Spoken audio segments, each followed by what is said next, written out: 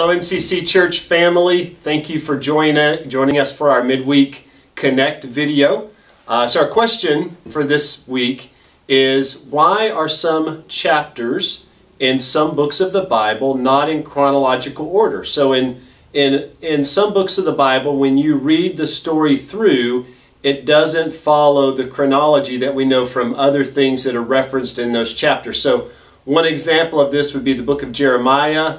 The book of Daniel would be another example of that as well. And there may also be some places in other books that follow that same situation.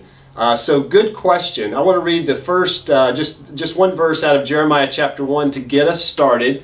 Jeremiah 1 and verse 10, God is speaking to Jeremiah and says, "See today, I appoint you over nations and kingdoms to uproot and tear down, to destroy and overthrow, to build and to plant." So this serves as a theme verse for the book of Jeremiah, where God is telling Jeremiah, this is your mission, this is what you're going to do. And the book of Jeremiah gives us the things that happened in Jeremiah's ministry, the different nations that were going to survive and thrive, and other nations that were not going to survive, was a big part of what Jeremiah's prophecy was about. So the question, why in Jeremiah are the chapters not in order? Why are they not in Daniel? Maybe why not in other books? So the answer to that is that there is a story that's being told. And sometimes when you're telling a story, it's more important to link certain things together than it is to tell the story exactly how it happened.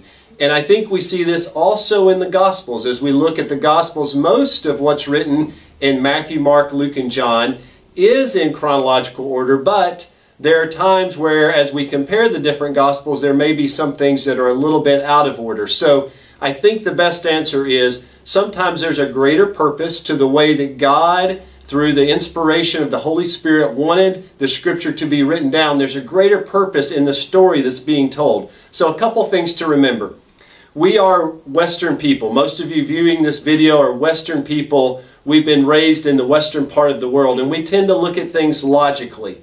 And so we expect things to be orderly, and we expect them, in this case, to be in chronological order. That's our natural expectation. But people in the East view things differently, and so recognize that, especially in the Old Testament, we're dealing with Jewish writers and a Jewish audience. So they looked at more the whole picture. What is the story telling them about God? What is the story telling them about people that serve God? What is the story telling them about people who didn't serve God? So more of a holistic and a different angle than we Westerners come at things sometimes. So that's something good to keep in mind. And then also, every book of the Bible has a specific purpose. So when you're studying the Bible, and by the way, I really appreciate this question because it shows me that you're studying the Bible and you want to understand it. So I'm so thankful, I'm so encouraged by that. Continue to do that.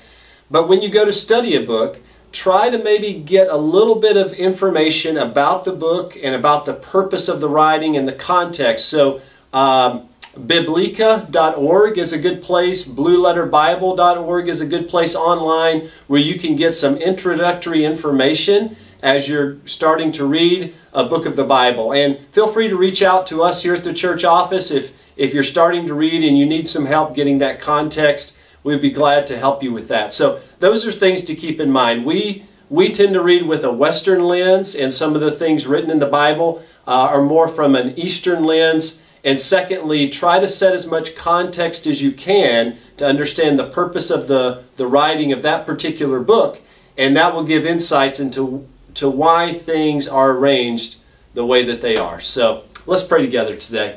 God, we thank you for your amazing word. We thank you for how it guides our lives. God, we thank you that you, in our time, have given us so much insight into your word. So many scholars, so many faithful teachers of your word help to give us clarity. God, thank you for speaking to us. Thank you for guiding our lives.